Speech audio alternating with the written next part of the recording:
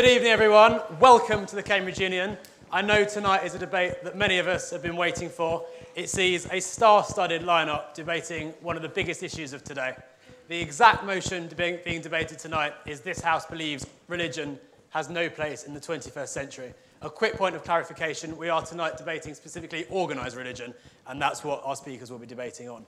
As ever, the debate is a series of alternating speeches, first in proposition and then in opposition, and so on. But this isn't just a debate between the speakers, it's very much a student debate too, and we do want as many points from the floor as possible tonight. To make a point of information, which you may do at any time apart from during the first and the last minute of a speaker's speech, those are protected, please stand up, say point of information or on that point, and then it is up to the speakers whether they take your point. If they don't do so, please do respect that. It is their right. If they do, and we hope they will, please state your name and college before you start speaking and keep your speeches to a maximum of 1 minute. Another thing to remember, please, we've got people all around the building tonight listening via our feeds. Please wait for a microphone to reach you or no one will hear a word you say. I think that's everything from me. Our first speaker this evening is Andrew Copson. Andrew is the Chief Executive of the British Humanist Association, an organisation representing atheists in the UK. Andrew.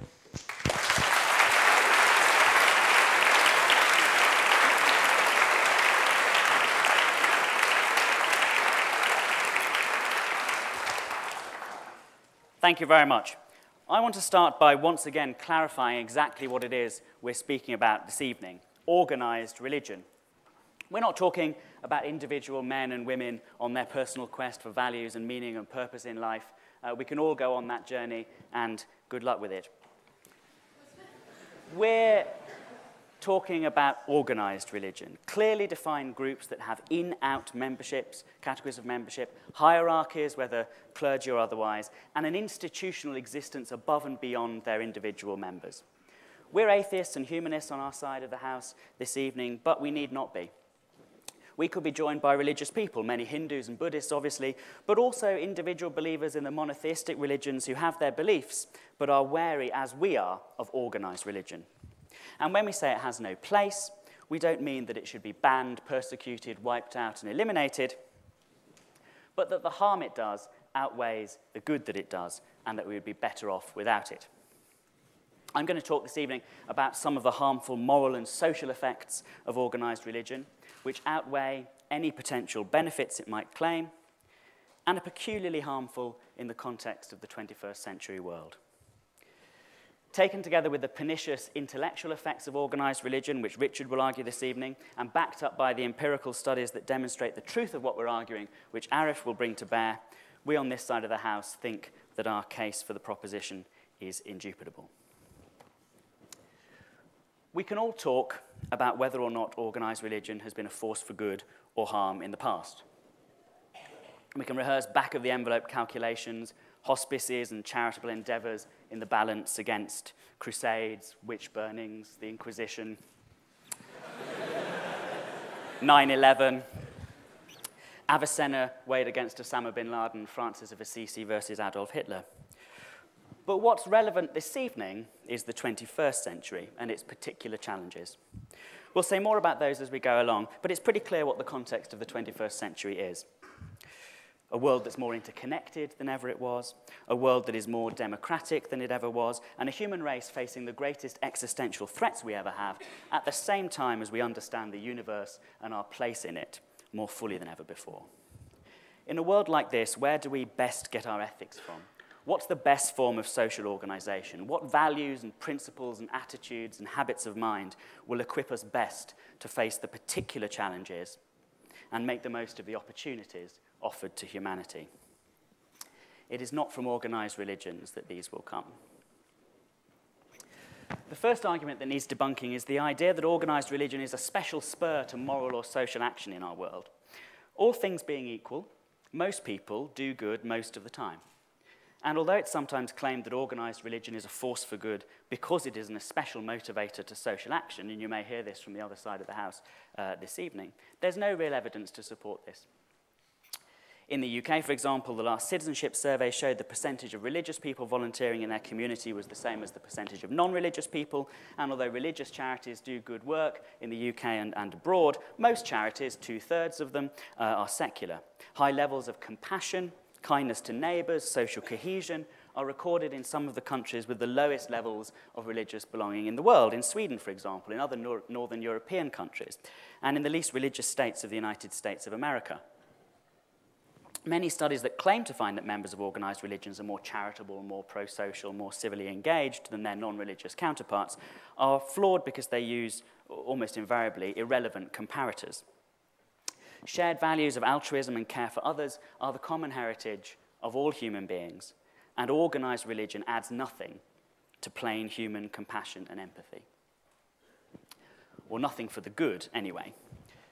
There is evidence that people involved in one religion or another behave more kindly to members of their own religion, but here we hit one of the main problems. In this century, when we're becoming ever more interdependent, we need fellow feeling with all people, rather than just with members of our own in-group. And organised religion is certainly not a way to ensure that.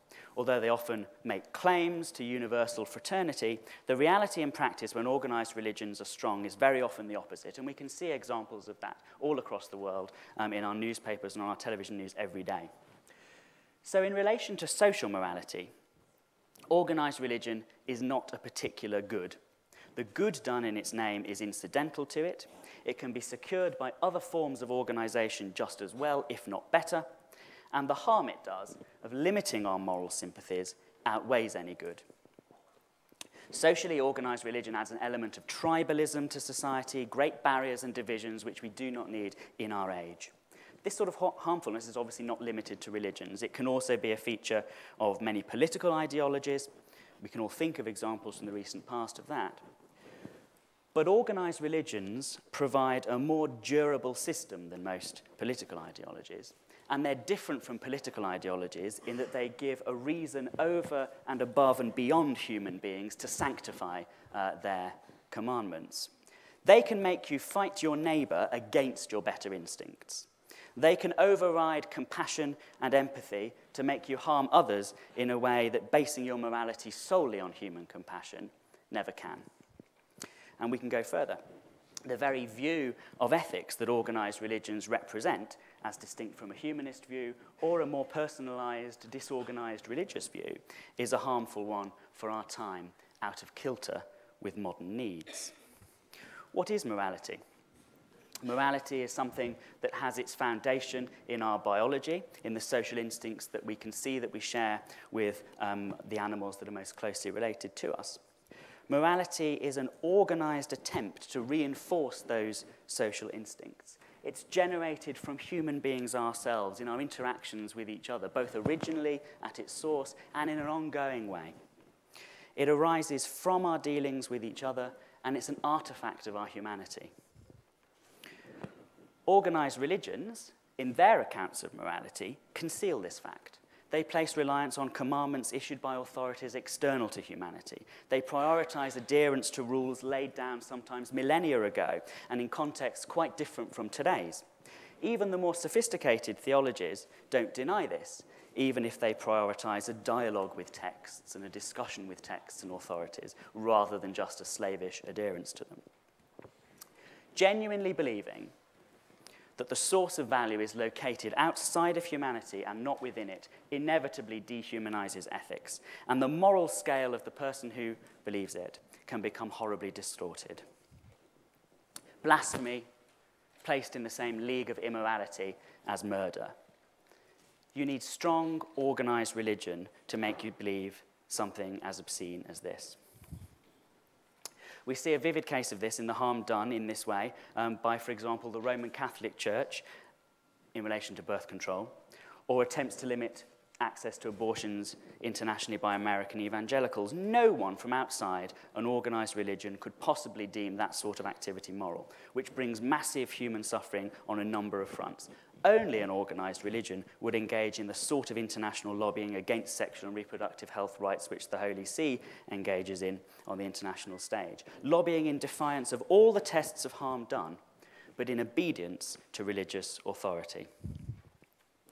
The problems inherent in that view of ethics, the ethics promoted by organised religions, are particularly harmful in our century when the institutional power can magnify their tragic effects worldwide. On top of all this, there is in our world today a growing democratic spirit. People are less willing to live under totalitarian governments than they were, less automatically deferential to authority than they were. You see this in the fledgling democracies of Eastern Europe and in the new democracies in other parts of the world. We have access to knowledge instantly, and we have access to social media that facilitate free exchanges of information.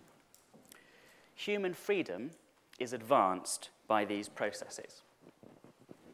Organized religions, with their hierarchies and their natural institutional desire to persist, are the antithesis of this model. We see it all over the world where organized religions, often in contrast to more free-thinking, dissident individual religious believers, line up and prop up oppressive regimes and totalitarian ideologies. Our chances of securing greater human freedom are diminished by this tendency. What is good in any organized religion is never unique. The same good can be secured in some other way. What is unique is very seldom good. What we need in this world is simple human compassion, fellow feeling for all our fellow men and women, a commitment to make our moral decisions in the here and now based on evidence with the goal of human welfare, a determination to organize our affairs globally in a way that will increase freedom and fulfillment in the one life we know we have. That's what we need, and that's the positive case advanced by the proposition tonight. Drivers of sectarianism, multipliers of conflict, proponents of fossilized moralities, fear and favor, sanction-driven moral authoritarianism, distorting our moral scale, producing harm where there need be none, uniquely divisive because of their great importance and their extra-human reference points. Organized religions are undoubtedly a force for harm rather than good in our century.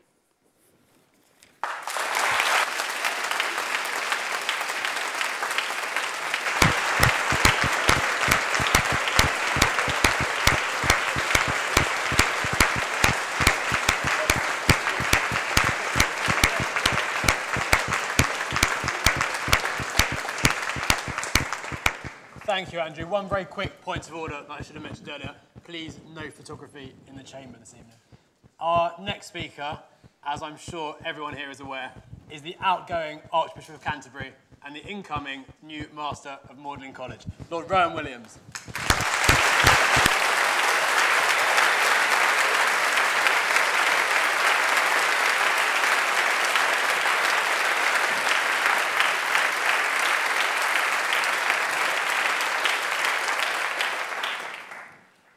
I'm very grateful to the proponent for clarifying an issue which must be in the minds of many of us. Because with all due respect to the authority and influence of this House, a vote for the motion this evening will not change facts on the ground. And the fact on the ground is that religion, organized or disorganized, undoubtedly has a place in the 21st century. And the challenge that we face is not so much whether it should be there or not, as what our attitude should be to it. Critical, indeed. Receptive, I trust. Engaged, above all. And I'll explain why I believe engagement with organized religion is a priority for the 21st century and indeed beyond. I have, of course, to declare something of an interest here in believing that it's, as a matter of fact, true, but let's leave that on one side just for the moment. Why engage with, let's not call it organized, but communal religion? And before going further, let me just define what I mean by that. It's all very well to say that we're talking about organized religion as opposed to some mysterious activity that people engage in their privacy, in their solitude. The philosopher Whitehead's remark that religion is what a man does with his solitude. What a woman does with her solitude is still very mysterious, of course, but that's part of the unhappy legacy of certain religious attitudes across the centuries. I freely admit that. However, religion has always been a matter of community building, a matter of building precisely those relations of compassion, fellow feeling, and, I dare to use the word, inclusion, which would otherwise be absent from our human societies. There is no such thing as a purely solitary religious attitude. Please.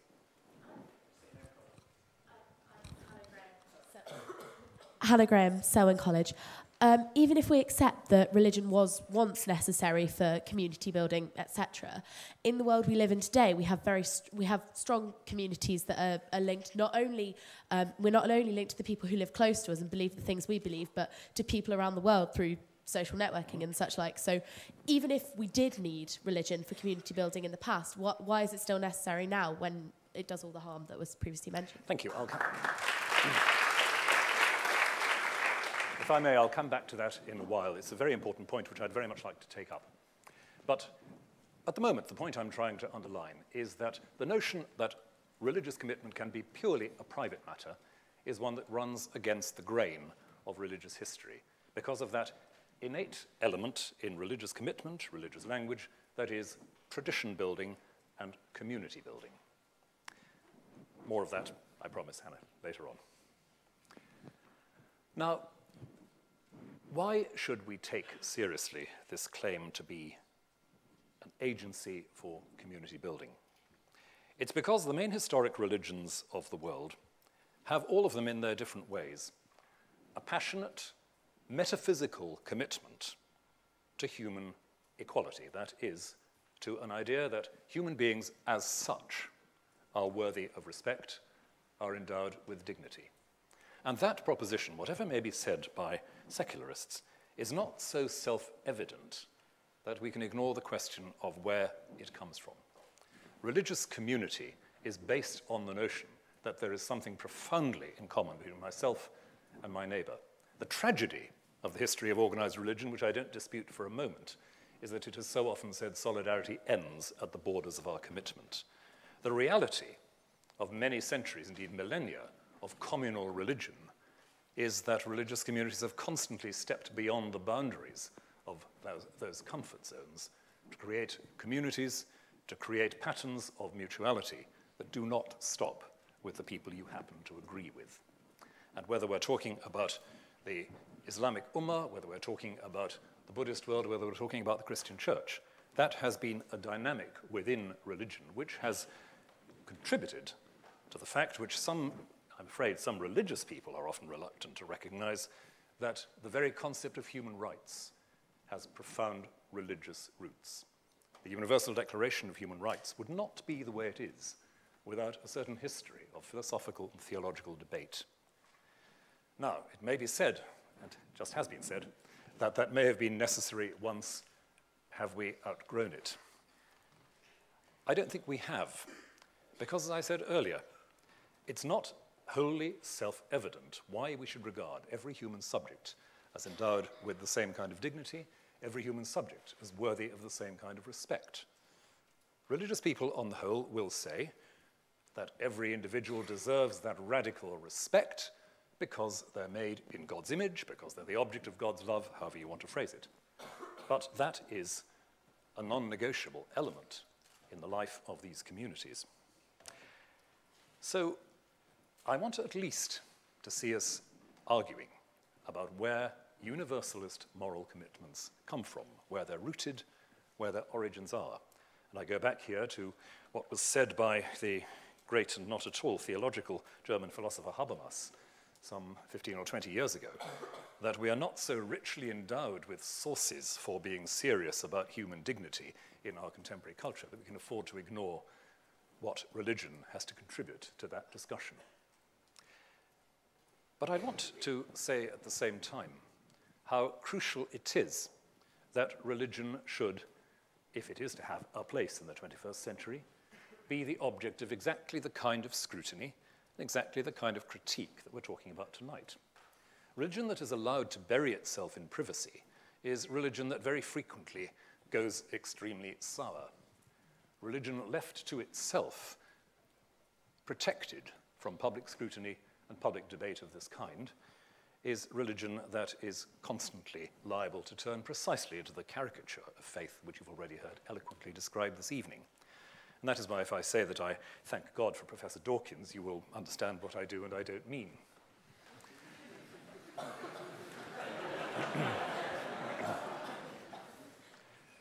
It's part of the case for defending, as I would defend, the involvement, for example, of my own church in the statutory educational system of this country. That there are faith schools in this country is not a matter of the state sanctioning the propagation of irrational views without critique. It's a matter of engaging religious agents and religious communities. Please.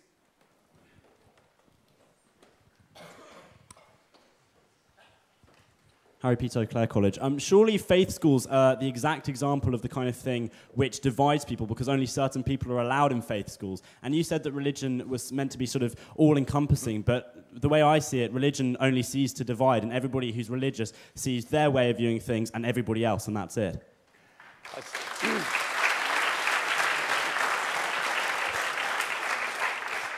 I would recommend you here to look at some of the statistics about admissions policies in Church of England schools, where there is a regular assumption that a minimum percentage of admissions will be to people who do not necessarily share religious faith.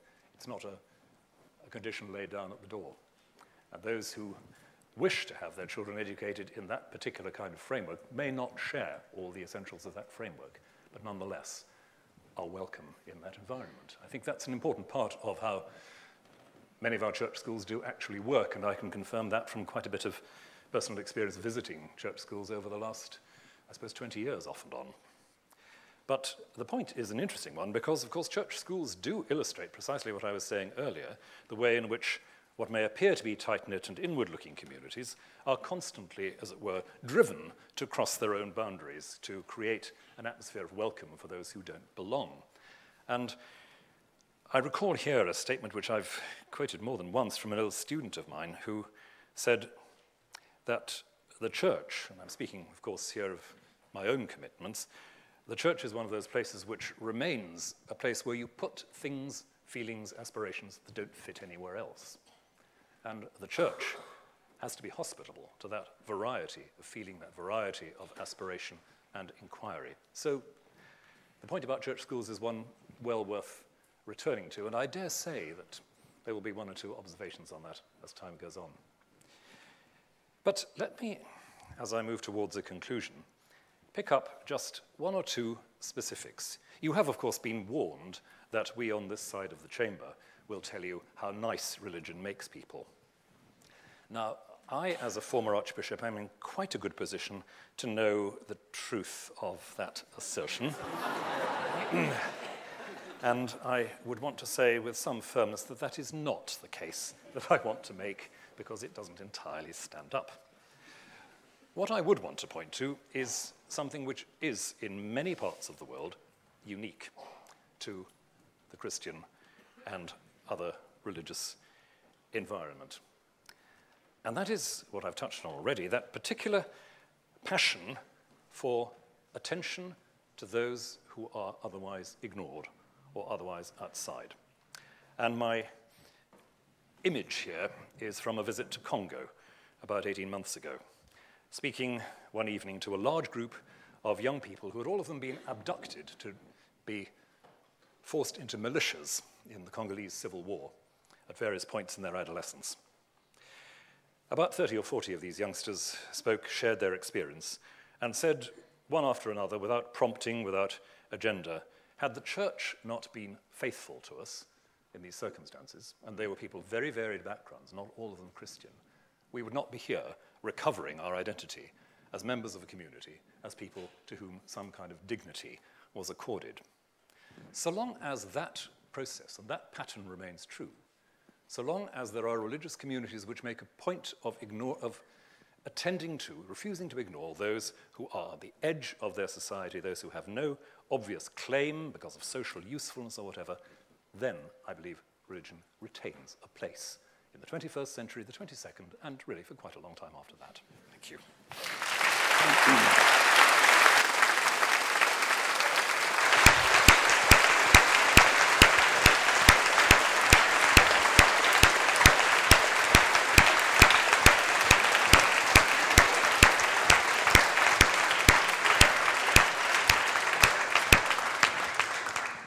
Thank you, Lord Williams. We're going to take a very short floor round now, as well as later on. Same drill as before. Please wait for a microphone to reach you.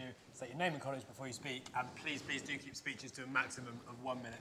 Can we first have a point in proposition of the motion,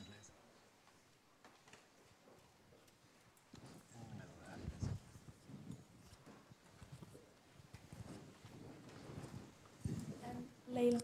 Layla Sudbury, Queen's College. The Church of England specifically discriminates on the grounds of gender, and that doesn't really have a place in the 21st century, so how do you defend that?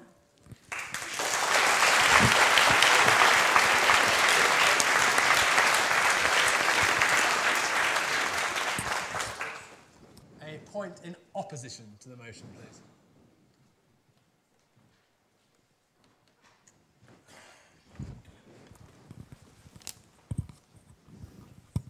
Hi, Rob Vauxhall-Smith, Peacehouse. I'd like to just draw an analogy which might seem trivial to some, and obviously to the extent that it's valuable, it should be considered not further. I'd like to make religion analogous to football quickly.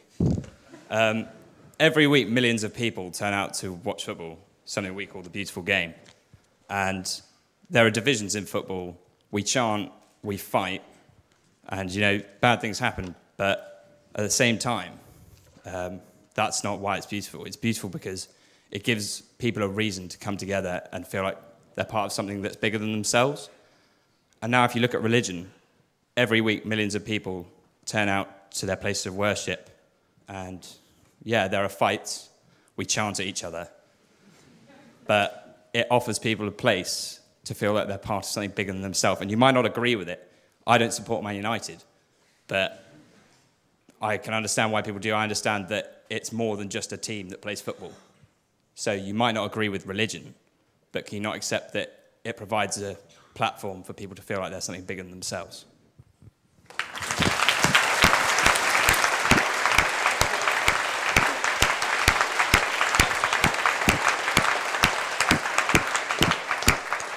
And an initial point in abstention of the motion, please.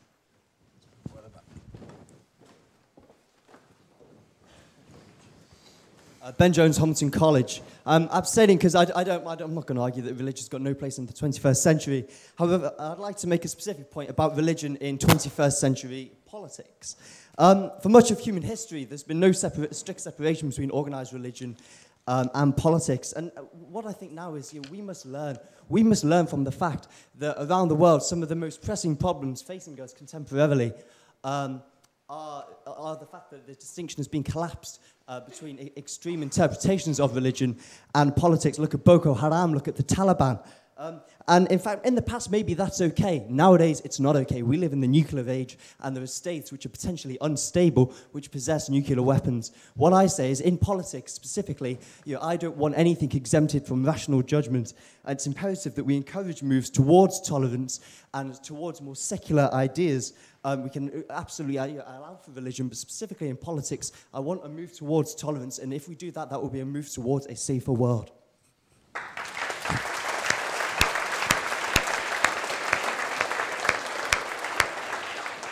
Thank you. We will have another floor round slightly later on in the evening. But to get back to our main debate, we have a speaker who really does need no introduction this evening.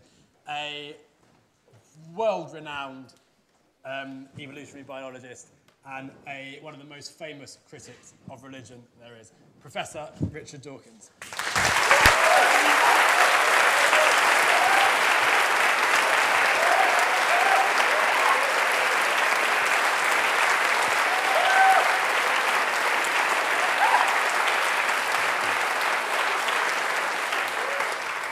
Mr. President, thank you.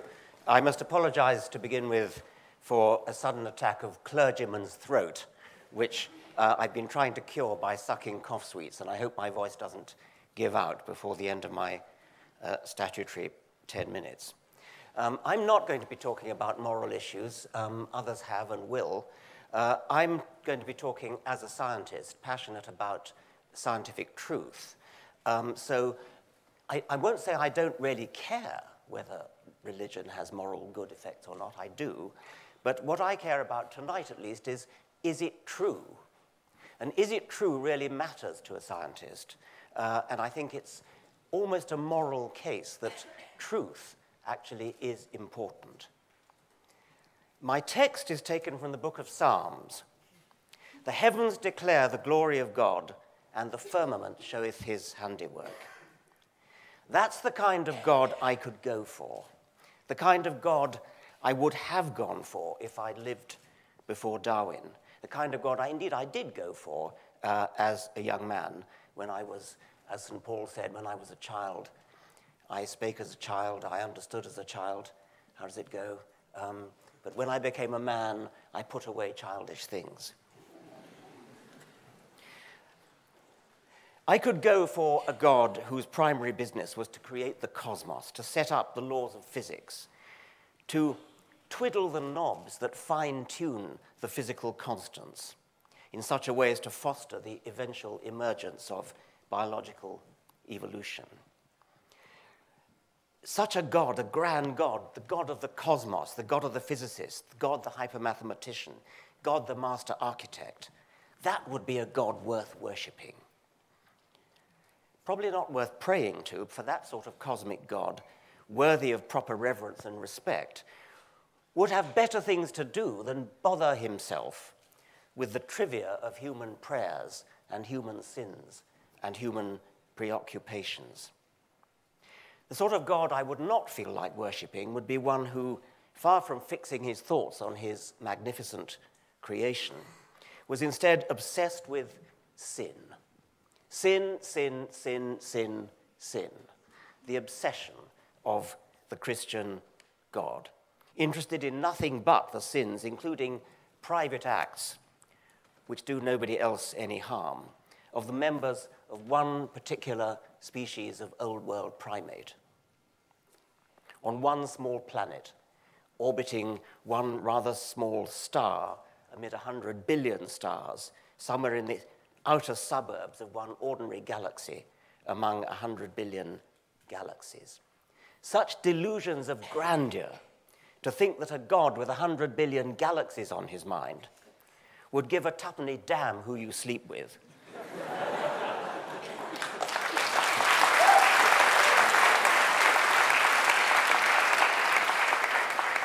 or indeed whether you believe in him. Yet the God of the Christians is supposed to have cared so much about the sins of this one species of old world African ape that he sent his own son, or himself, depending on your theology, into earth, down, whatever that means to earth, as a blood sacrifice, a divine scapegoat, in order to be tortured and killed for the sins of the world, or even the sins of one particular man, Adam, who, as we now know, never existed. A somewhat empty gesture to die for the sins of somebody who never existed. But although modern sophisticated theologians, of course, don't actually believe in Adam, they do still seem to pay lip service to the idea, more than lip service, rather strong service, to the idea of original sin. We are suffused with sin. We're born in sin. We are sinful unless we plead forgiveness. That is not a very humane, not a very pleasant, not a very moral doctrine.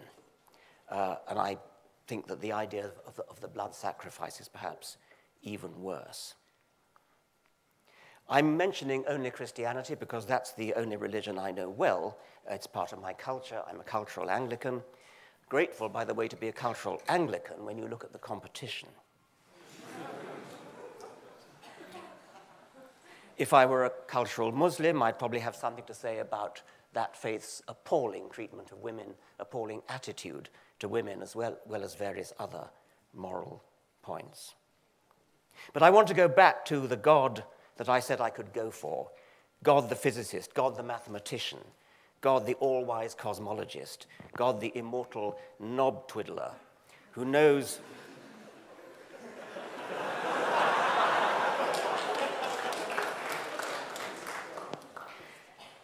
to the umpteenth decimal place the exact value of every physical constant, how it needs to be set in order to bring a lasting universe into existence which is capable of giving rise to life and eventually, perhaps, to us. The heavens declare the glory of, well, something. The fact of your own existence is perhaps the most astonishing fact you'll ever be asked to confront. Think about it. The laws of physics, which just tell you how atoms interact with each other, how fields, how forces interact with each other, have somehow managed to give rise to trees and kangaroos and monkeys and bush babies and us, a species capable of having a brain big enough to reflect on our own existence and work out where we came from and why. That's a pretty glorious thought, and we're at the center of it. Think how a camera salesman might advertise your eyes. You have two elegantly designed cameras in your head, both with ball and socket mounting, so they can be instantly swiveled in any direction and track a moving target. Each can sharply focus an image on a 5-megapixel screen with trichromatic coding for full color vision. It has continuous autofocus from infinity to just a few inches. It has an auto-stopping iris diaphragm that can handle many orders of magnitude of luminosity change. It's a dual-mounted system with sophisticated computer hardware and software in the brain to bring into register the two images and form stereoscopic images. I mean, what an astounding fact that is. And we now know how it came about. We know that it came about by a purely mechanical, automatic process. There was no design. Yes. Lara Kaplan, Emmanuel College. Science has previously said that they know how things come about in the development of science, and it's been proven wrong as well. And Charles Darwin has even said himself that his theory of evolution isn't complete. And I was just wondering what you would have to say about that. Well, it would not be much of a scientific theory if in the 19th century it was complete. Of course it wasn't complete, and of course those of us in the early 20th century and the late 20th century and indeed the 21st century have done enormous amounts to enlarge and improve Darwin's theory, but Darwin would recognize it as his own. It's one of the glories of science that it does, of course, advance, it does change. No scientist would ever wish to claim that it's absolutely finished, and I'll be coming on to that. The explanation for the existence of things like eyes is almost laughably simple, but it had to wait for the 19th century before we got a clue as to how it came about. Before Darwin, it would have taken, indeed did take, a great philosophical mind to spot that the argument from design, the argument that says because it screams design at you, therefore there must have been a designer, that is a deeply fallacious argument. It doesn't explain anything, because the designer himself or herself or itself would have to have been himself a highly complicated object, a highly sophisticated object in order to achieve that level of design. Now, as the interrupter has just pointed out, we don't know everything. There are gaps. Theologians have long, good theologians at least, have long pointed out that we should not, as theologians, put our trust in the God of the gaps. That's a theological point, and it's a very valid one, because gaps shrink as science advances. There are still gaps. There's a gap in the origin of life. There's a gap in the origin of the cosmos. These gaps are now steadily being filled, and no sophisticated theologian would put his faith in these gaps. The whole lesson from the theological criticism of the God of the gaps argument is that you cannot resort to a designer as an explanation for anything, given that the task the designer is asked to do requires his own designer at least as complicated and sophisticated. The lesson from Darwin is that because the really difficult problem of explanation has already been solved by Darwin, The remaining gaps that need to be solved are relatively easy. Physics may await its Darwin, but it will come. There are many reasons why religion has no place. I'm concluding now. There are many reasons why religion has no place in the 21st century, and my colleagues will deal with them or have dealt with them. To a scientist, however, what's really objectionable about religion is that it fosters the idea that we should be satisfied with a non-explanation to a difficult question instead of working hard. It's hard work, working hard to provide a real explanation. Religious explanations are supernatural, but in no possible sense is a supernatural explanation for anything an explanation. It's a cop-out, a betrayal of the intellect, a betrayal of all that's best about what makes us human, a phony substitute for an explanation which seems to answer the question until you examine it and realize that it does no such thing. Religion in science is not just redundant and irrelevant, it's an active and pernicious charlatan.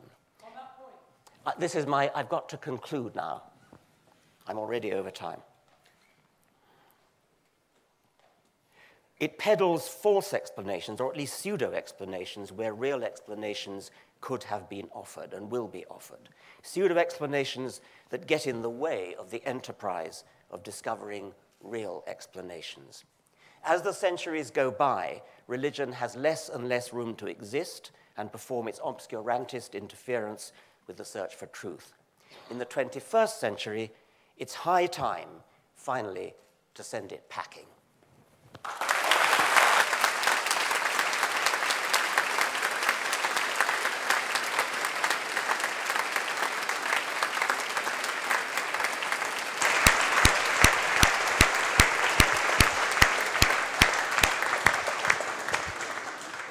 Thank you, Professor. Continuing the case for the opposition is a renowned writer and Professor of Islamic Studies at Oxford.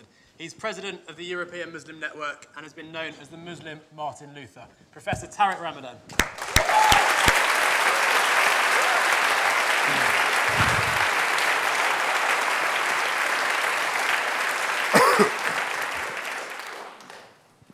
Thank you.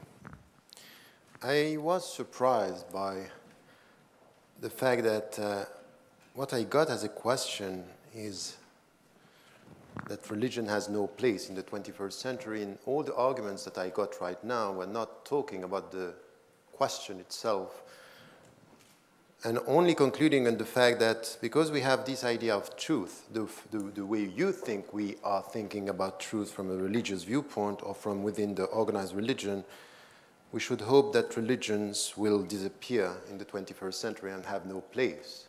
So the argument itself for someone who is a scientist is not very scientific and much more driven by passion. As if there is something which is behind all the scientific arguments, is more passionate than rooted in arguments.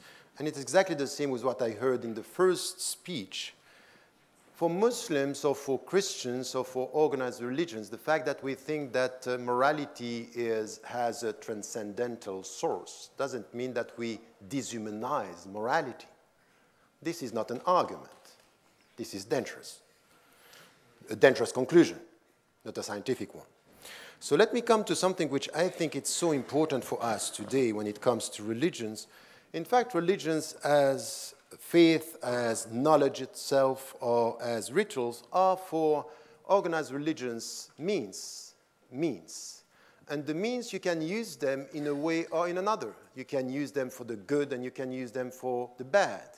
It's not because we have people from within the organized religions that sometimes are instrumentalizing religion that we should forget everything which is coming from within the organized religion and understand what was said, the sources of morality, the way we deal with human dignity, the way we deal with the way we have to deal with our own self. And it's very important. You cannot dismiss the point that within the organized religion, there is a very deep understanding of the concept of human being, what it means to be a human being. It's not only coming from Socrates, it's also coming from a very old religious tradition and a very deep understanding of what is shared in a universal way, which has to do with the way we deal with our heart, our body, and our mind.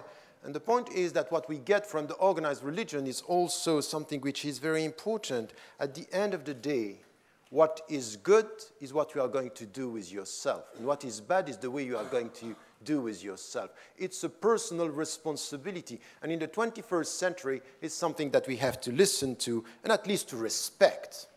And the point for me is this one. If we look at the challenges ahead, the 21st century, we have lots of knowledge, technology, and sciences, and at the end of the day, we have lots of means, but there are critical questions about the ends.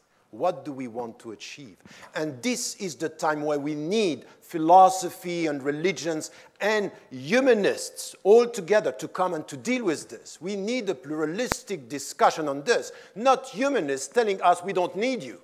If you are truly humanist, you know, please, I'm sorry, I have lots of things to say, so... and I heard because I heard so many things. So the only right humanistic position would be for you to say, I disagree with you from the organized religions, but we need you to have these pluralistic discussions on the ends and the finalities, to use philosophical discussion, not to tell us, in the name of our humanism, disappear. Is this humanism? This is dogmatic rationality. It's as dogmatic as a new religion, as the old religion. Yes, it is. So,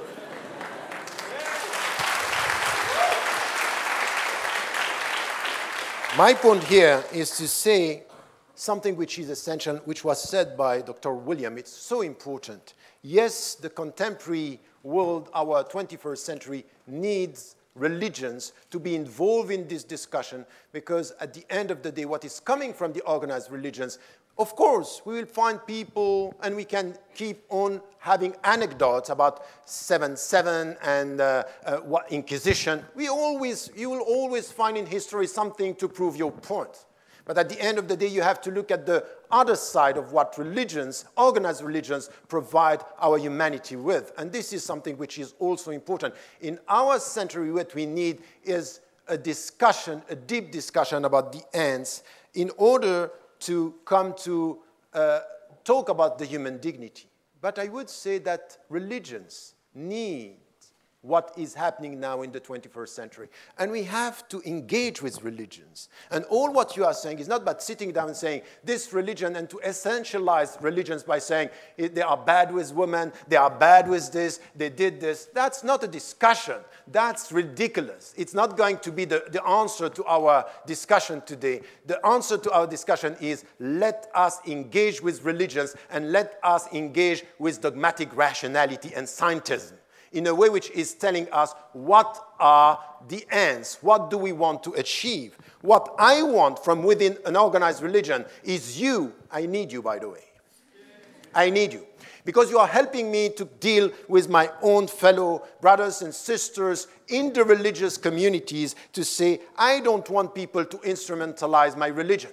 I don't want formalism. I don't want dogmatism. I want you to challenge me in order for me to come back to my religious brothers and sisters in humanity as well, to be able to come with a better understanding. And you know what? You need me. You need us, in order not to come to this arrogant attitude to look at people, because implicitly in all you are saying, there is a superiority complex. The way you deal with religions is, we are backward.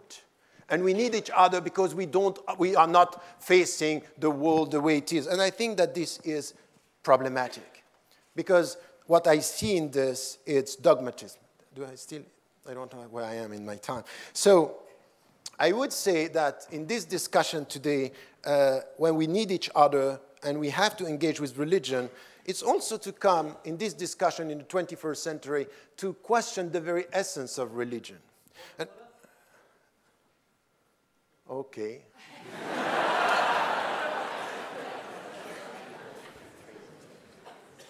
You have 15 seconds.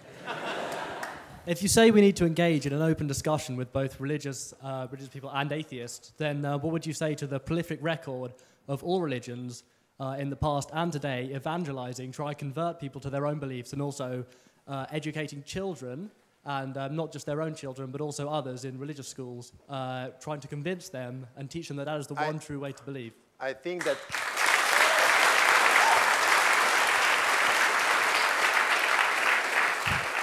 You are exactly explaining my point. This is what I said, that you will always find people within religious, organized religions trying to convince and trying to convert people. But I would tell you that it's exactly the same with some atheists. They want to convert people to atheism. That is the same. And I think that at the end of the day, what is important, what I am expecting from you, as I am expecting from any human being, is to be the witness to his philosophy in his daily life. So if you are an atheist and you have principles, show me your principles. If you are a religious, show me your principles. Don't try to convert me, show me who you are, instead of trying to convince me that I'm wrong and that my truth should disappear from history. Anyone who wants someone to disappear from history, religious thoughts or philosophical thought, is dangerous, because this is dogmatism. This is dangerous. Behind it, this is a new way of dealing with power. My conclusion is to say, if I come to what is needed to our world today, to our world today in the contemporary world, is very much to look at what religions can provide us with. And when, for example, and you know, in organized religion, it's not only something which has to do with community, it has to do with community, and it has to do with individuals. So when it comes to something that I learned from within a tradition, I'm dealing with scientific truth, philosophical truth, and I'm acknowledging the fact that we don't have one final answer, and even Richard Dawkins cannot prove that God doesn't exist. So when he doesn't prove this, let us come to what is our way of life. In religious traditions, we find a way of educating yourself, know who you are and not only what you have, something which is very needed in our consumerist societies, that we need something which is questioning the very end and purpose of our human life. And I think that if we don't take this as something which is the religious contribution to a philosophical and needed discussion on ethics, for example. I don't care about the source of morality. I want to talk about morality, meaning about ethics, about the fact that we need ethics in politics, ethics in economy. And why do you want me to disappear from the discussion because I'm coming from an organized religion? Don't do that. Just say, welcome to the discussion. So my conclusion is, if you are faithful to your humanistic position, you should be against the motion. Thank you.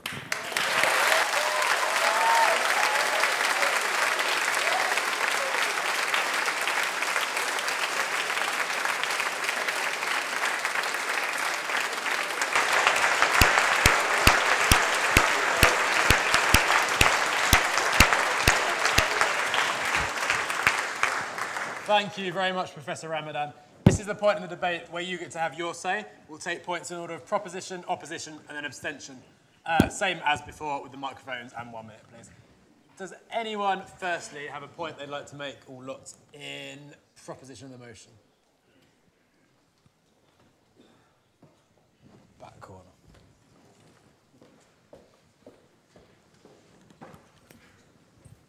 Joe Hazel, Pembroke College.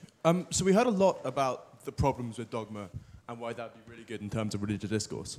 But I think I speak for a lot of the House when I say I'm really happy being dogmatic about things like women's rights and abortion and being fair to homosexuals and so forth. And I actually think on these grounds we're willing to stand for so many things that religion, at least to me, organised religion seems to be so dead set against, that actually we're willing to be dogmatic. And we're willing to exclude them from a discourse that we actually think perhaps might be poisoned by them. Thank you.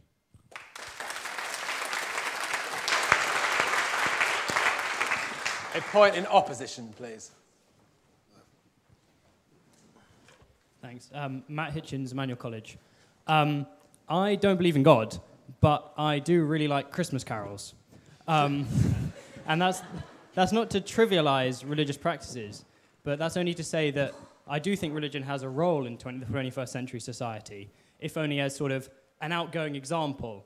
And so we can take the ritualistic, communal positive aspects of a religious society forward into a secular future.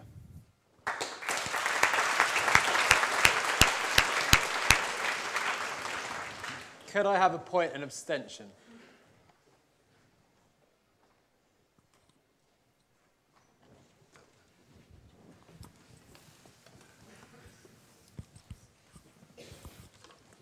Morgan Lowther, Christ College.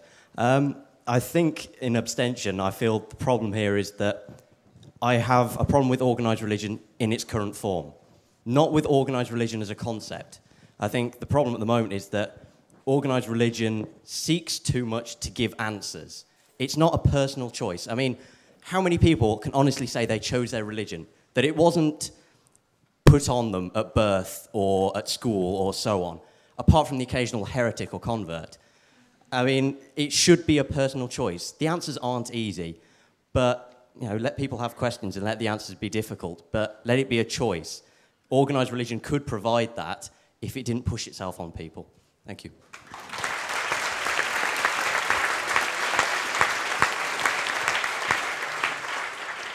We'll go back to proposition.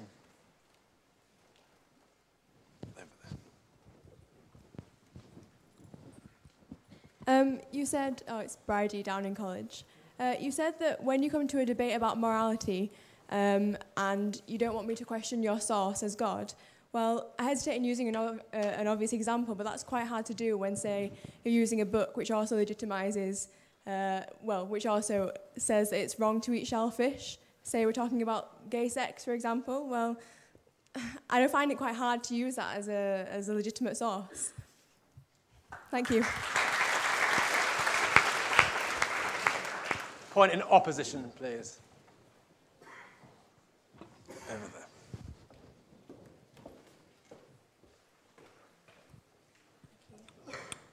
there. Catherine Bond, Murray Edwards. I have a serious problem with the idea of treating the Bible as scientific fact rather than an example of humans exploring their own faith and showing their own faith. I have a serious problem with people continuing to identify religion with dogma rather, as the gentleman over there mentioned, as a personal journey of faith.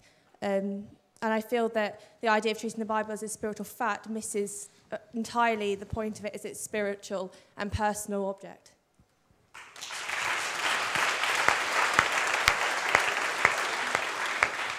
Can I take another point in abstention? Just to...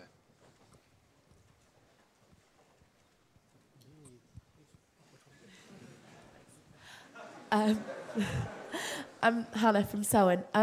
While I have a lot of sympathy with Professor Ramadan's point about not completely excluding someone from the debate because you think they're wrong. I mean, I'm not religious myself, but I'm slightly afraid of completely pushing someone out because I disagree with them, because I can see that might be seen as dogmatic in a way that people might have accused certain members of the proposition of being. But equally, I wonder if he knows, I imagine he does actually, because he's, I'm sure, had conversations with people of other religions, what it feels like to talk to someone who believes not only that you're wrong and that that's just of consequence to, as you having a truth that they don't believe in, but that because you're wrong, you're innately damned and sinful. And I know a lot of religious people nowadays don't want to sound as extreme as that, but I think we have to accept that that's a position that a lot of religious people innately come from, because one of the key things about an awful lot of religions, not all, but an awful lot, is saying, this is my God, and if you don't believe in my God, or at least do some of the things prescribed by my God or a God, then you will suffer in some way. And that's a very hard thing to engage with when people are saying, not just, I disagree with you, but I disagree with you, and I think that for your disagreement with me, you'll be punished. And I might be very nice to you now, and very polite to you now, but ultimately I know that I'm going to heaven, and you're going to suffer in hell or equivalent. And that's a very hard thing to engage with. And I wonder why we should be asked to engage with something that says that about such a large group of other people. What was that? Anna Sargent, what was that? Was that abstention? We'll take another point in proposition of the motion, please.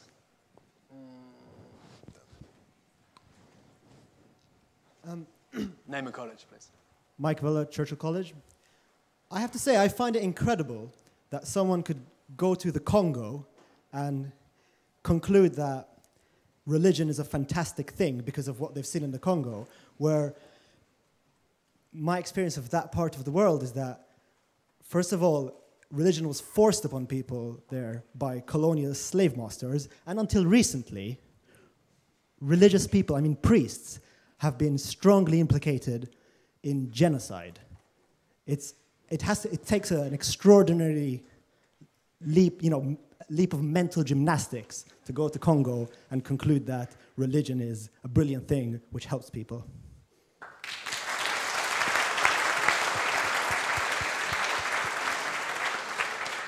Would you like to respond to that, Lord Williams? Would you like to respond? Yeah? Please do. Can we just get a microphone to you? Sorry.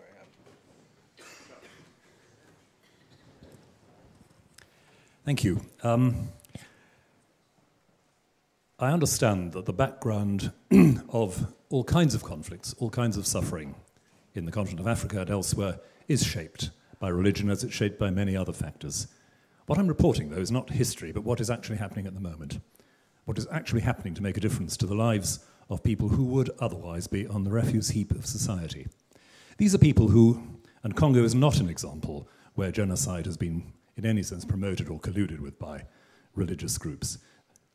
What has been happening in Rwanda and Burundi, which I take it are the examples you're thinking of in terms of religious involvement, is not religion being responsible for genocidal activity, but genocide sweeping in its trail, tribal-based genocide sweeping in its trail, religious people along with others. It happens because I have a less sunny view of human nature than Professor Dawkins does. It happens to religious people as it happens to others. That's why I say that what I see as distinctive about the religious contribution is not that religious people are drawn in to appalling, cruel, bigoted, exclusive behavior, but that something else breaks through again and again and makes that kind of difference. Albert. Professor Ramadan, a very quick point just in response to that, I believe. Yes, quickly, 2 points about what you just said. About some of the religious people that you can meet and talk to, and they can let you think that because you don't believe in what they believe, you are going to be punished or you are wrong. I think that once again you can find some mindsets that are like this. Can you just reduce all the religious people to such an attitude? I wouldn't say so. So I think that in order to be and to go beyond this, we need to engage, and we need to have we need to get the very essence of religious traditions and to understand that it helps the people to be better in many ways. So just to take 1 or 2 anecdotes to prove that all the religions are like this, I think it's wrong. And I always think that we have to engage with whoever you disagree with. And my last point is about being dogmatic. We don't agree on the definition of dogmatic. What you are saying is that you are very clear on the fact that you are not going to compromise on some rights for women and for human beings, and I will be with you. Dogmatic is not this. Dogmatic is to be so sure that you are right, that you are not able to listen to what is said, that you are so sure that you want to impose your position, and you are not going to change anyone in such a way. Dogmatic minds are dangerous. Clear minds, open minds are the future.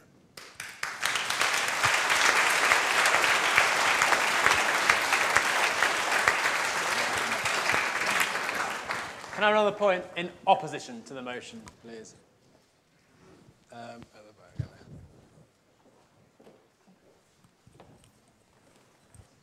Thank you. Raza Habib, Emmanuel College. I'd like to take this opportunity to respond to Professor Dawkins, who opened his speech tonight speaking on behalf of scientists. And Professor Dawkins spoke and made a speech in which he claimed that religion does not offer answers and that scientists care about truth. He said that truth in science is almost a moral question. And he almost centered his entire debate around this. And I'd like to speak, as a student of science, as a physicist, And so that I'm a scientist, but I don't feel the same way he does about truth. Because speaking as a physicist who has to deal with the fact that we say 75% of the universe is invisible and we don't know what it is, speaking as a physicist who says that actually we treat subatomic particles that are both waves and particles at the same time, we don't have truth anymore. Physicists sacrificed truth a long time ago. In fact, you speak to a lot of physicists, they say they're anti-realists. They don't believe science is true. That's a standard position amongst a lot of scientists. And in fact, it's non-sequitur to the debate. Because at the end of the day, whether we believe science is true or God is true is irrelevant to whether or not we think religion has a place in the 21st century.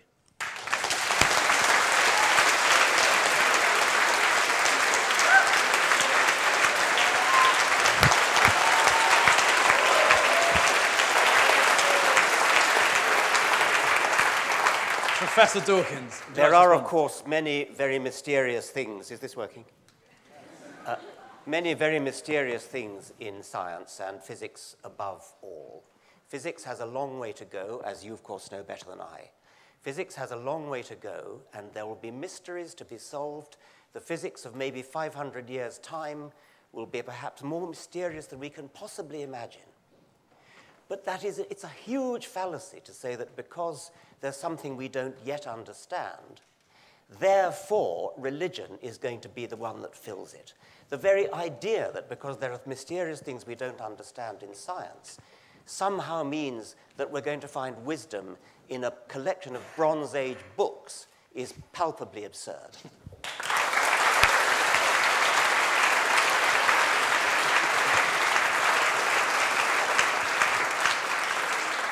Mr. Copson.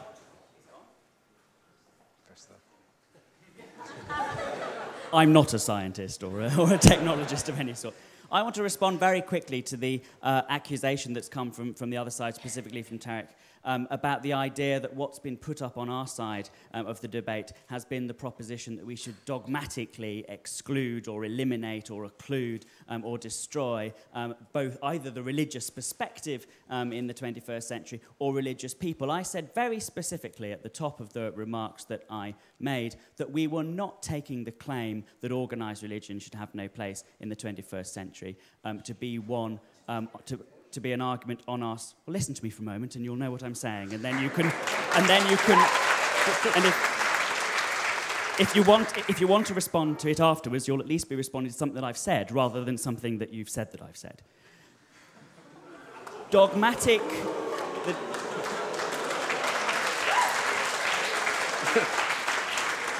Which is a good definition of dogma, actually, in some people's minds. I don't want to take up too much of your extra time. So just to say that what I was talking about was not proposing the motion with a view to eliminating such people and excluding such people. Of course, in reality, if we want the 21st century to be a success, we're going to have to reach out to each other across those divides. That was a major part of the argument that I made. What I'm saying that, in the hypothetical world where we could be without organised religion in the 21st century, it would be a better world. And I want to, I still stand by that, but that's what I'm arguing. Not that it should therefore be eliminated, but that we would be better off without it if it didn't exist. And that's not to say that religious people don't do good, nor that they might find for them the sources of their goodness in their religions. It's to say that they would do just as much good and be just as good if they were Confucians or humanists or took their morality from other non-organised religious sources. Thanks very much.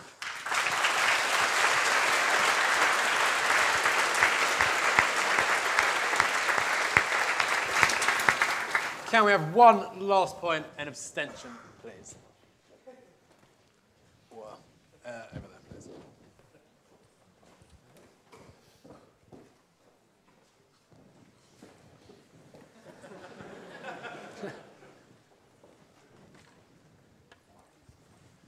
Hello. Is it working? Yes. Gideon Farrell, King's College. I just wanted to pick up on some of the points made by Lord Williams about the kind of inclusiveness of religion. So I think there have been quite a lot of disingenuous points made on both sides, and we're kind of dodging the argument a little bit, which is more about whether or not it has a place, not whether we should get rid of it, as was just said. But anyway, I'm going to take an example from my own tradition, which is Judaism, which has been borrowed by most of the other religions here, and say that actually it's not particularly inclusive. If you look in the Old Testament, A lot of it's to do with God saying, kill them because they didn't believe in me, which is basically not particularly inclusive and doesn't really talk about everyone being equal. It talks about those people who believe being equal and, you know, I'm going to be resurrected on Armageddon's plane, whatever it is, and you won't. So I wouldn't say that's very inclusive. I'd say it's quite the opposite. It's quite divisive. And thanks.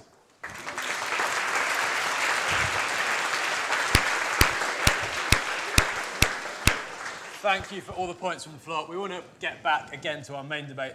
And closing the case for the proposition is Dr. Arif Ahmed. Dr. Ahmed is a senior lecturer in philosophy here at Cambridge and an ardent critic of religion. Dr. Ahmed.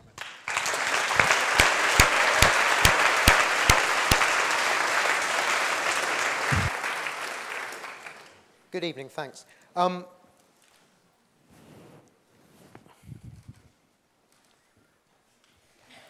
Excuse me a second. Let me just start by talking about dogmatism. I took dogmatism to mean believing things in spite of the evidence and not being sensitive to the evidence. And of course, the view that Professor Dawkins and Andrew and most secular humanists propose is, on that definition, the very opposite of dogmatism. Of course, if there were evidence for the beliefs that Rowan Williams has or the belief that Tariq Ramadan has in God or theology or resurrection or any of these other things, we might start to believe it. But the fact is that despite more than 2,000 years of trying, nobody has produced a shred of evidence for any of those things. Of course, yep. What would you fancy as evidence? So maybe they're just looking at evidence in slightly different ways. One of two things. One of two things. Yeah, so the question was, what would I take as evidence? Maybe they mean something else. One of two things, exactly the same thing as we take evidence to be everywhere else, namely either a valid argument, that is an argument with true premises from which the conclusions follow, or something like an empirical argument, the sort of evidence we have, for instance, that drugs work, or planes flies, or all the other things to which we trust the most important decisions in our life. On the point of evidence, of course, the other thing I would say is that neither of the speakers on the other side, as far as I could hear, produced a single piece of evidence for any of their assertions. There was quite a lot of philosophical talk and gesturing and rhetoric of one sort or another and patterns of mutuality and various other things, but nobody, as far as I could tell, cited any specific case except the one example of the Congo, which was rightly disputed, or any actual evidence at all for any of the things that they said. I'll come back to some of these points later. Let me now say something about the nature of the question that we're discussing. The issue is whether organized religion has a place in the 21st century. One point that I think needs emphasizing that hasn't so far been emphasized is that by religion we don't just mean Christianity, and we certainly don't just mean the Church of England. We mean Mormonism and Baptism, Seventh-day Adventism, Pentecostalism, and all of the other Christian sects, also Hinduism, Voodoo, Scientology, and Islam. These are all parts of religion, and in fact, it's fair to concentrate more on those than upon the Church of England, because some of those are the fastest growing religions. Islam is the fastest growing major religion in the West. The evangelical churches are the fastest growing Christian religions in the United States, and I believe, in fact, in the world, the evangelical and Pentecostal churches. Whereas, on the other hand, the Church of England has declined by about 80% since 1970, or rather, the number of children going, I think, to church has declined by 80%, and the actual number of Anglicans has declined by 50% in that period. So, of course, well, do you want a point of information?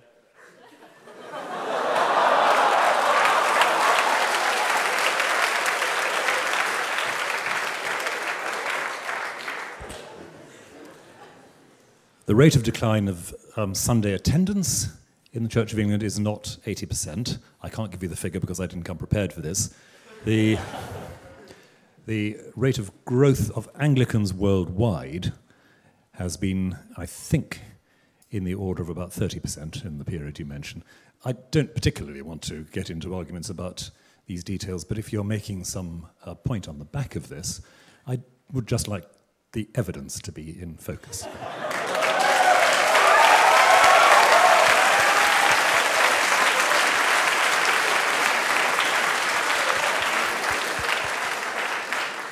Yes, that's correct. The evidence concerns rate of church attendance, and that was data taken from 2009. But the point that I'm making, of course, stands, which is that we should be concentrating on the religions that are fastest growing. And in Europe, that is Islam, and in America and the rest of the world amongst Christianity, that is the evangelical churches. A claim that beat off stiff competition to be the silliest thing that was said on the other side was Professor Ramadan's claim that somehow we're essentializing religion or essentializing Islam by saying, oh, you must believe this and you must believe that. And if we cite 7:7, we're saying it's of the essence of Islam to go around blowing up buses, or it's of the essence of Islam to do this, that, or the other. It's no issue about essentializing. We just need to look at the facts and the evidence. The question is, what are the effects of these things? So when we're asking about the question whether organized religion, and Islam is an organized religion, it doesn't have the same organizational structure as many other religions, but it does have de facto patterns of authority. There are ayatollahs in Tehran who can issue fatwas to murder people, and so on. So it is an organized religion. What we should be looking at is not what's essential to a religion, as if that claim even makes any sense. What are the actual facts about the effects that organized religion really does have in the world we live in today? So let me turn now to those. The first point was one that Andrew's already touched on, so I shall be brief about it. And that's just a question to do with, well, issues about social capital and social cohesion and vague terms like that. When we ask about what are the actual effects, we find that there are plenty of studies, the most recent having been in 2012, showing that, as Andrew said, non-religious people show more kindness, more generosity in random acts of kindness. Compassion has more of an effect towards altruism in those people than in religious people. In addition, there's evidence dating from the last 5 or 6 years showing a strong correlation between higher rates of belief in religion and worship of Creator on the one hand, and higher rates of homicide, juvenile and early adult mortality, STD infection rates, teen pregnancy, and abortion in all of the prosperous democracies. On that point.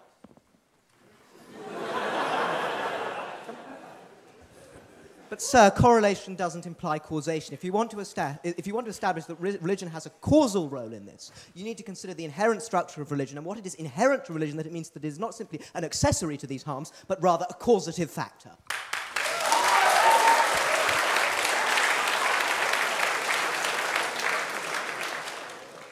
Nobody denies that correlation doesn't entail causation. Everyone who knows anything about it knows that correlation is evidence for causation, which is what I was claiming. Let me move on now.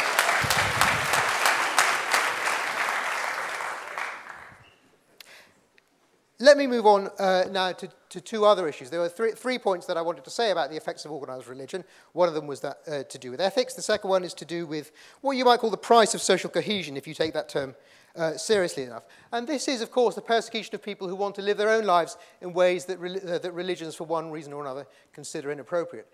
The example I'm going to discuss, I could have talked about many things. The example I'm going to discuss is gay people. So, for instance, I mean, an anecdote, just one anecdote, amongst many that I could give, is the fact that in 2009, when the death penalty for homosexuality was introduced in Uganda, I think reintroduced or introduced in Uganda, people on both sides of the debate at the time agreed that the main impetus for bringing that back, and it did come back, was a US evangelist pastor called Scott Lively from a group called Defend the Family International, who ran a seminar there proposing exactly that. His aim being, as he said, to expose the truth behind homosexuality and the homosexual agenda. Now, obviously, that's just one anecdote. I mean, the facts are that in many Islamic countries, there is the death penalty for homosexuality. In Saudi Arabia, for instance, and Iran. In the UK, 39% of Christians don't agree that homosexuals should have the same legal rights as heterosexuals. This is from a poll in 2009. And from another poll in the same year, 0% of Muslims think that homosexuality is morally acceptable. I could go on, but you get the point. And these are actual facts. This is data. This is not me waving my hands in the air, making some semantical hair-splitting or giving some murky philosophical argument. These are facts, and perhaps the opposition would like to tell us which of these things are in fact not facts, or which of these studies are flawed. Let me go on to the third thing, which I think is perhaps the most important, which is freedom of speech. There are various cases that I might cite. If I'd had the time, I would have mentioned the Rushdie case, but I will just talk about the case about the Danish cartoons, which many of you will know about, which dates back to 2009. The history of that was, of course, that these cartoons depicting Muhammad were produced. They caused a great deal of offense, an Islamic organization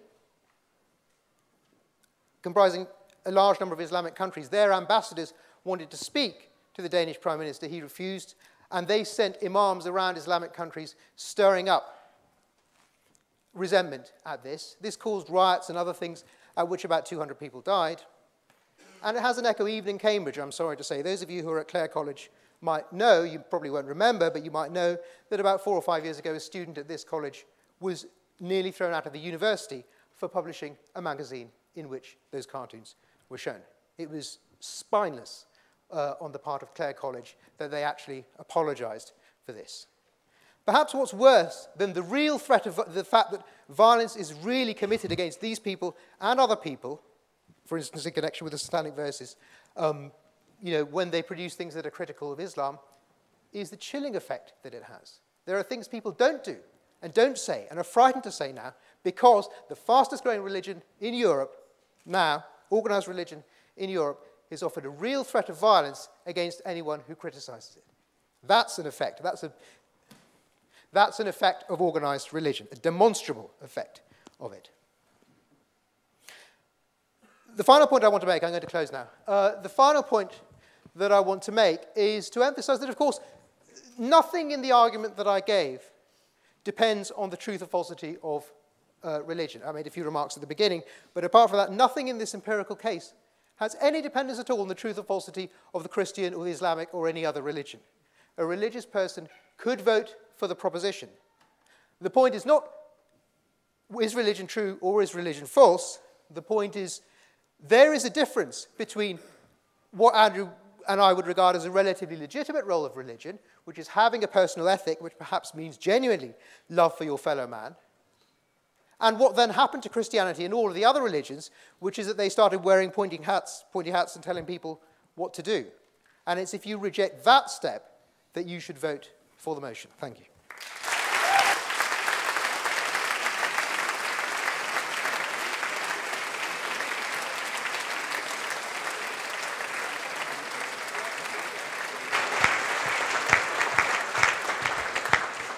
Thank you, Dr. Ahmed. Our final speaker tonight is Associate Director of the Henry Jackson Society, Associate Editor of The Spectator magazine, and a well-known commentator on issues of religion, extremism, and immigration, Mr. Douglas Murray.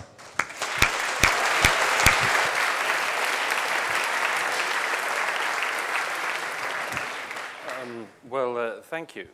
Thank you very much for that. Well, I was going to say it's a pleasure to be back in Cambridge. It isn't entirely. I've been dreading this debate for many reasons, which will, I think, become clear if they haven't been clear already. It's a very awkward position to be in. First of all, because I am not in agreement with very much said by my own side most of the time. I remember being on Newsnight some years ago calling for Rowan Williams' resignation as Archbishop when he made his catastrophic intervention into the matter of Sharia in the UK. I remember actually being on a program with Tariq. I remember we were shouting at each other and indeed at Jeremy Paxman, who was shouting at both of us. Tariq and I have chased each other around the globe in studios and debating forums, universities, many places. I consider him one of my very dearest and closest enemies. And I'm also in the unfortunate position because I agree with most of what the opposition say, not just tonight, but generally. I'm an atheist myself. I don't believe in revelations. I don't believe that Moses, Jesus, or Muhammad had any divine instructions. I think they made it up. But, and I'm sure you knew there was a but coming, I am on this side very uncomfortably because this statement, this House believes religion has no place in the 21st century, is to me as an atheist not just an overstatement, but very wrong indeed. I will come on to exactly why in the coming minutes. First of all, one piece of casuistry which has to be tidied up. Organized. It's been put in since We had the motion agreed. Organized religion, we're now told.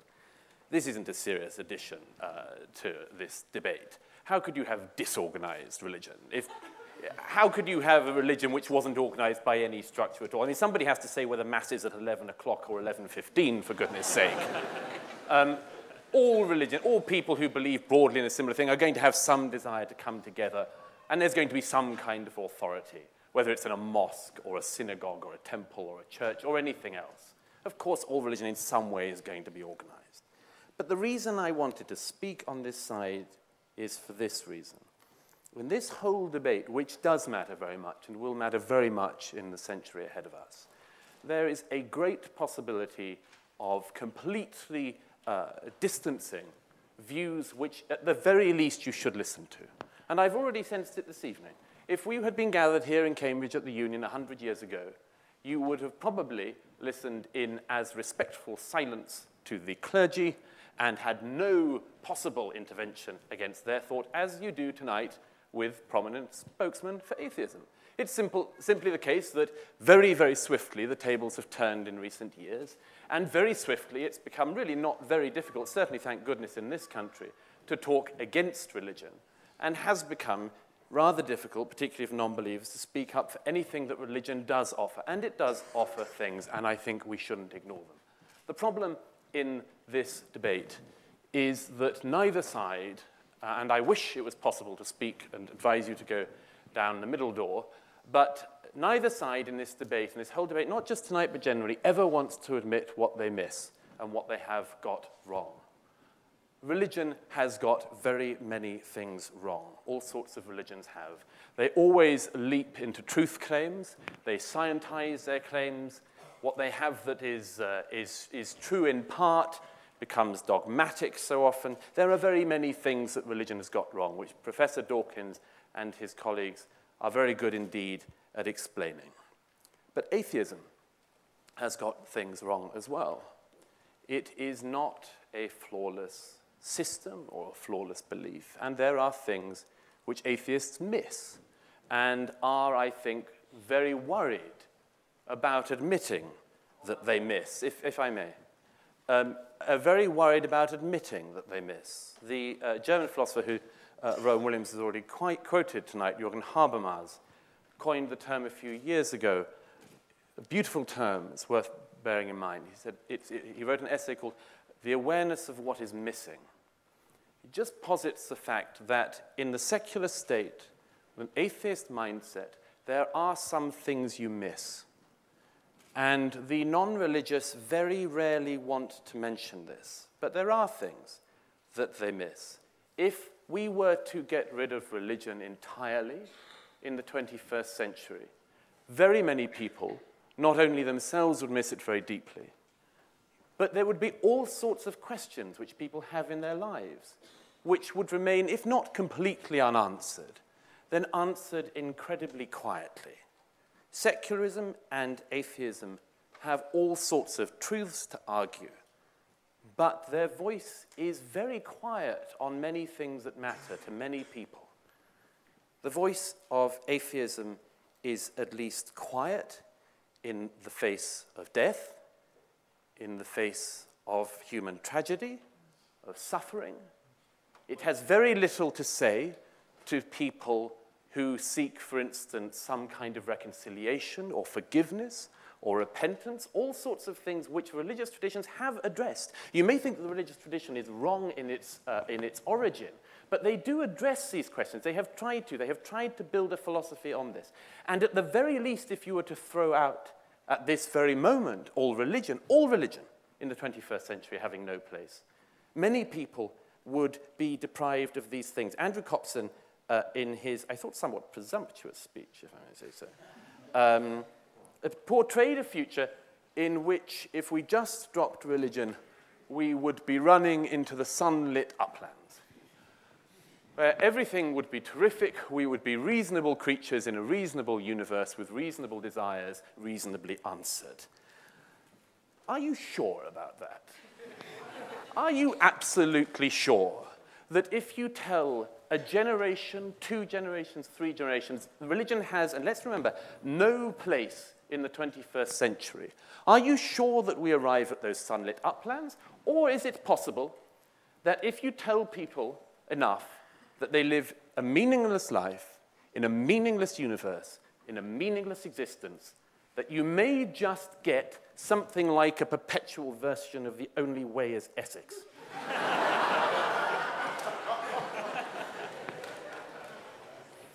Believe it is true or not, religion provided, and I would say provides and will provide in the future, an opportunity for people to ask serious questions about themselves, ask serious questions about the universe and their existence. To quote Larkin, he says in Church, a serious house on serious earth this is, wherein in whose blend all our compulsions meet. It is the case, I would submit, whether you believe, as I say, in the literal truth of religion or not, whether you believe or go to church or synagogue or mosque or whatever yourself, it is the case that these places used to provide, and provide for many people still, a place to ask questions which in other places in their lives, without that, they simply have no such opportunity to ask, to address. You know, somebody said earlier that, have we outgrown it? I just wanted to raise a couple of things. Let's say, it may seem a contrarian viewpoint. It is not, I can tell you. There are several things that have been cited tonight about religion which need countering, and I'd ask just for your forbearance as I mention these. It's come up several times, community building. Alain de Botton wrote a really very bad book recently called Religion for Atheists. But there were several very good points in it. And one which I'm not sure is able to be refuted is this, that among other things, church provided people who had nothing in common other than the place that they found themselves in, that they found themselves sitting in a pew beside somebody, with a form of common humanity which is missing in the modern age. Andrew said, well, we've got Facebook and we've got social networking. Many of these things are very good. There's all sorts of good that can come from them. It also means you are very able to agree and to meet all the time people who agree with your point of view. You can found Facebook groups with people who agree with you already. You can found social networking groups with people very like you. I'm sure after you leave Cambridge, you will be able to have old alumni Facebook groups which put you in touch with other people very like you.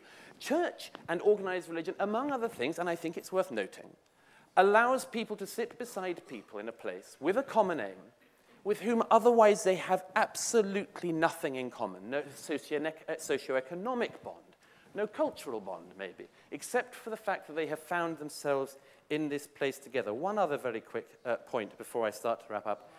On several times tonight, it's already been mentioned about the simple evil that religion does because of abortion and so on. I would just make the following intervention in this. Many times in debates in the House of Lords and in the Commons about abortion, about euthanasia and these sort of things, yes, religions have got very many of these things wrong. But if you look at the contributions to these debates, the contribution of the religious to abortion issues and to right to life issues and to partial birth abortions and all sorts of other things and euthanasia is not nothing. It injects a sense into society and into the debate as long as it cannot harm and hamper scientific progress, and I'll get onto that in a second. Provides a voice which reasons, and I would argue sometimes holds back advances which many people, such as Andrew, would be lovely about rushing straight ahead to, believing we're going to this place which is fine. Now look, I'm just going to wrap up with this. Richard Dawkins said at the very opening, is it true? That was what you said you wanted to address. No. And yes. No, it is not true. It is not literally true. But can religion carry truth? Yes. Schopenhauer says in his dialogue on religion, he says, truth may be like water. It needs a vessel to carry it. We don't have very many vessels. And if you believe that we can go into the 21st century, not only saying we don't need a vessel ourselves, but nobody else should have one, I don't believe that would be a period of greater understanding. The deal, and let me just say, you won't often hear me. Those of you who heard me here before will know I don't normally do reconciliation, but I'm going to have a quick go. The deal in the 21st century must be this. Religions must not have the ability to dictate the lives of people who do not follow those religions. religion must have no ability to dictate law or to dictate the lives of people who do not follow those religions. That, I think, should be the thing that religion gives up. Largely, it has given it up. The Church of England has given up most of it, and I think that's a good thing. It has led the way. Religions will have to concede that, but the non-religious should make a concession too. The non-religious should accept, in the 21st century, that it is not the case that religion has nothing whatsoever to say. It does. It has a voice. It has a contribution to make. It is thoughtful in parts. It has thought things over. If the 21st century is to work, it will involve all of these things. It will involve religion knowing its place, but it will also involve atheists and secularists knowing that their place is not to dismiss, deride, and laugh at as meaningless something which seeks for meaning. If the 21st century is to work, religion will have a place. People can agree with Professor Dawkins and his colleagues, but no rational person could agree with this motion. Thank you.